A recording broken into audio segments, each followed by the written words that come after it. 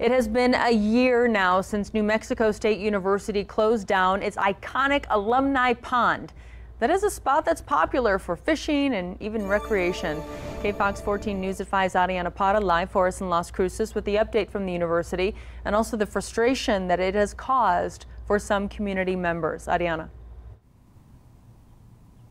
Well, right now I'm standing here at the Alumni Duck Pond on NMSU's campus. It's a popular point of reference and also just an area that a lot of students hang out at. Now, you might notice that it is barren and dry just 1 year after it closed. Now, I reached out to officials at the university, but they've yet to give me a timeline as to when it will be vibrant again. Meantime, students tell me they're remembering what once was.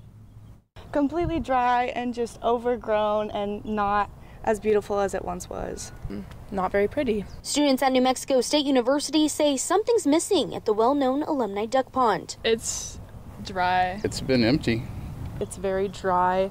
It's missing water, honestly. At least since a leak prompted the pond to temporarily close back on August 1st of last year, leaving some to wonder. I don't know what the holdup is, why it's been so long. A spokesperson from the university telling us NMSU completed its assessment and is currently evaluating the options for fixing the pond. Well, the pond used to be this really beautiful spot. It was a really relaxing and zen place to get away. And restoring it to what it once was. Now it's just a hole in the ground. I think, it's meant to be filled up. Some sharing frustrations with the lack of revitalization. I was honestly discouraged to see that I've been here for a whole year and I haven't seen anyone even try to start working on it. When I first came here, I was wondering why there's a big hole in the middle of the park. People I spoke to say what once was an iconic place on campus. Being on such a beautiful campus, I wish that this wasn't such a big, almost like eyesore. When you come for freshman orientation, they talk about how beautiful our campus is, and it is. Now diminishes the beauty of it. But then it's like you see parts like this that aren't as beautiful as the rest of our campus. That's an eyesore.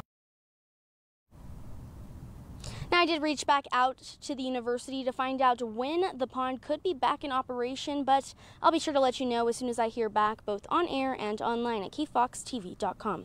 For now, I'm reporting live in Las Cruces, Ariana Parra, KFOX 14 News at 5.